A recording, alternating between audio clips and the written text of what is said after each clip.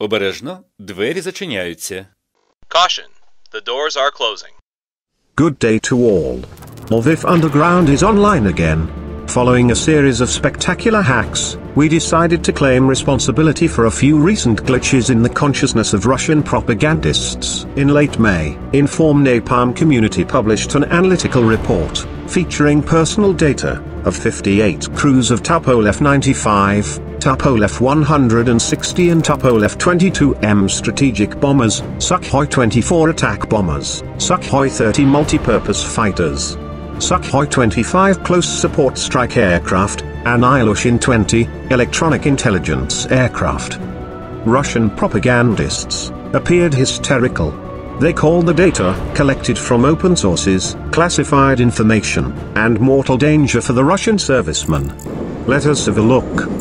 Another provocation appeared on the website of InformNapalm agency, and it is much more grave and dangerous. Personal data of 58 officers of Russian aerospace forces, now deployed in Syria, were made available to the public. Names, pictures, tail and registration numbers, addresses, air bases. Disclosure of this classified data may represent a mortal danger for our servicemen.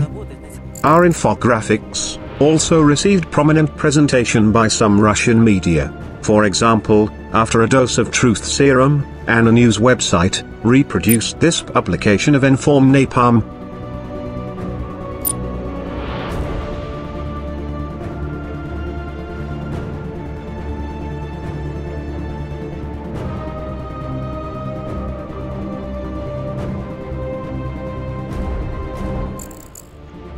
The fervent anti-Americanism of the Russian Channel 5 anchors helped us advertise our fundraiser for the purchase of laptops for the InformNapalm volunteer investigators.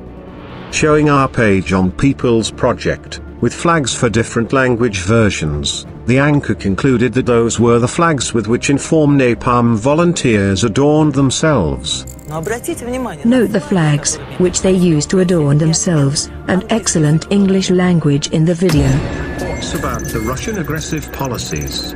Our volunteers analyze and publish facts of the Russian army's participation in the списки российских летчиков, которые участвуют в войне в Сирии, у нас в принципе есть. Турецькі блогери, які фотографують кораблі, які проходять через Босфор.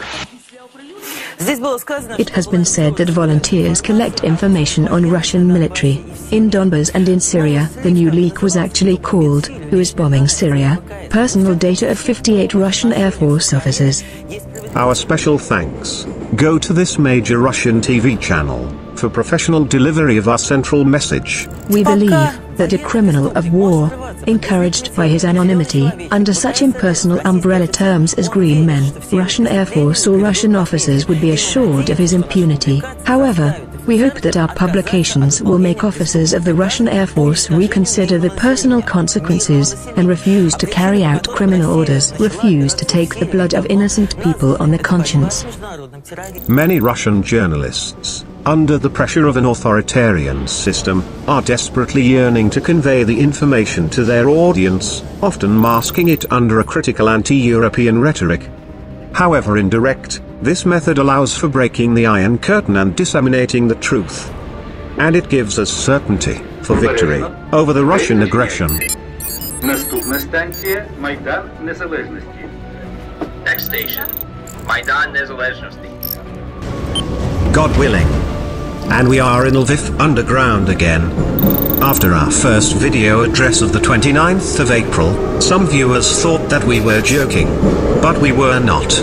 In fact, we were, and are dead serious.